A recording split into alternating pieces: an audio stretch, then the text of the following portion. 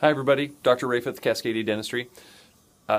Second part of a two-part series here on osteonecrosis of the jaw, or what we also tell patients is dead bone disease.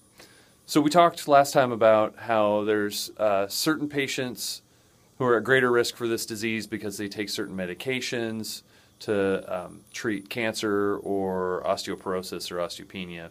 So the risk in those patients for acquiring dead bone disease as they recover from oral surgery is anywhere between 0.02% and 2%, depending on the research that you see.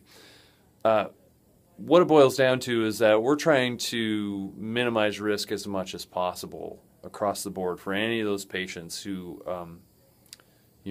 might be liable to suffer those troubles with dead bone disease. So we want to focus on prevention from the standpoint of what patients can do on their own and what we focus on doing when we have to consider doing oral surgery to treat bone in the jaws.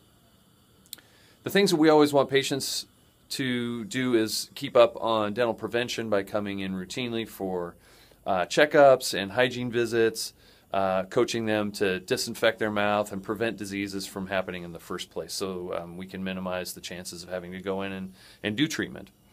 But if a patient is being diagnosed with cancer or osteoporosis and they're preparing to start using these medications that help treat those diseases, we want to encourage those patients to have a complete examination and form a treatment plan with us to treat any of the dental diseases that they have before they start the therapy with those medications that can raise the risk for the osteonecrosis of the jaws. It's important for the patients to communicate with their oncologist or their doctor who's helping them treat osteoporosis or osteopenia, and tell them how important it is to connect with us as the dental care provider to help coordinate the best plan for the patient to minimize their risk.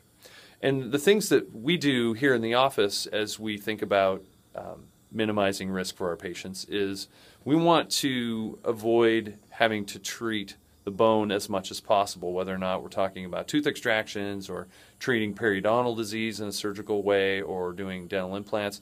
We simply want to help patients avoid treating bone at all, which means that we want to do everything we can to help salvage or repair or renew teeth, or anything that we can do to prolong the need for any kind of surgery.